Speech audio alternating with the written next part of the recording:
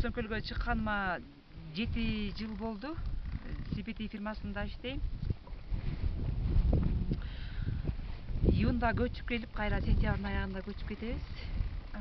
Okay, her name is Rahima, and she's been living in Sankol area around 7 years, and she's been working with the CBT tourism, community-based tourism, around 7 years. They come here from May, but they move out from September, so they do not have the winter here. Bir сезондо айтпайбыз. Жок. Bir сезондо эми ар кандай былтыр сезондо аз келген, бир сезондо жакшы буюрса. It depends how many. Первоначально нормально, да? It depends on the season. Well, previous season there were more tourists. This season like less. Every year it depends how many people come to visit their yurt stay.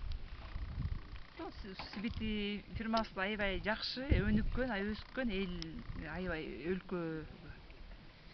Бизде жайлоо болгону менен жайлоонун шарттарын жакшы көргөзөбүз.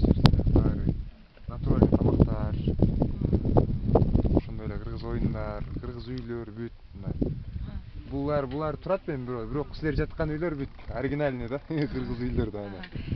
He says that the community-based tourism really helps them to establish their business here, to provide with the necessary things to make real yurt stays here, like the one that you're staying now, the travelers staying, as the real Kyrgyz yurts.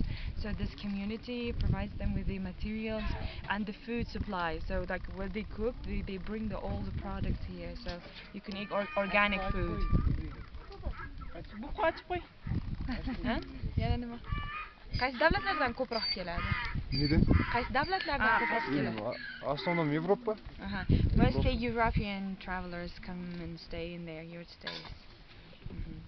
Anything else you wanted to ask?